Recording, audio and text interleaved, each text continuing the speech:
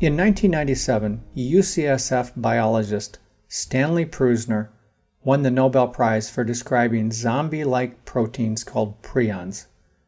These tiny infectious agents are almost impossible to kill or disable. No known drug eradicates them.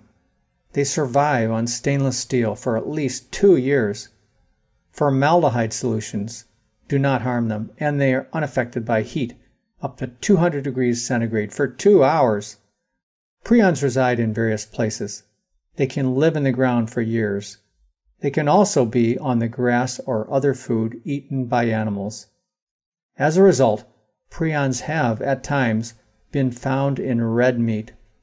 When someone eats this infected red meat, prions can multiply in their body and wreak havoc on their immune systems. All of our cells, including the cells of our nervous system, have proteins that are susceptible to attack by prions. These proteins are very similar in shape and size to prions.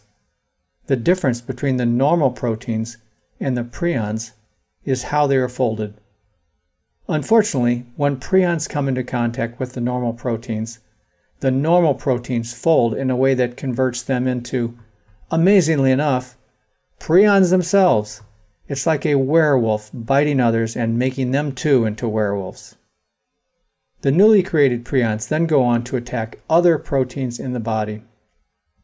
The result is a chain reaction of prion creation that causes havoc with the normal cellular function, particularly the function of the immune system. Ultimately, these tiny prion invaders can literally turn our brains to mush. Prions cause a variety of diseases in humans and animals.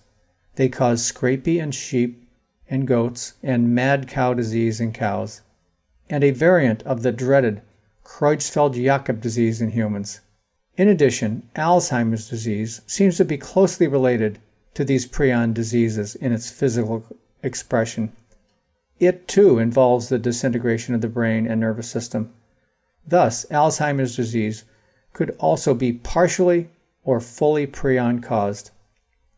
The bad news is that cows, goats, and sheep can have prion diseases, and the prions can end up in the meat from these animals. We don't always know which cows, goats, and sheep are infected with prions because it takes years for the disease to become apparent.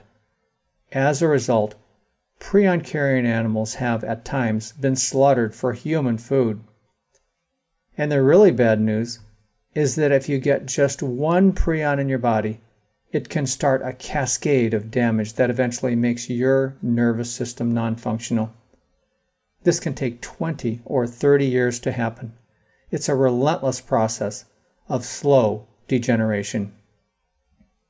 There is, however, some very good news. You can reduce to almost zero your chance of getting the dreaded prion diseases. All you have to do is stop eating red meat and red meat products. Don't forget to watch our other videos on red meat's harmful effect on your health and the health of our planet. This is Dr. Mike Martin, wishing you a long, healthy, and happy life. Thanks for listening.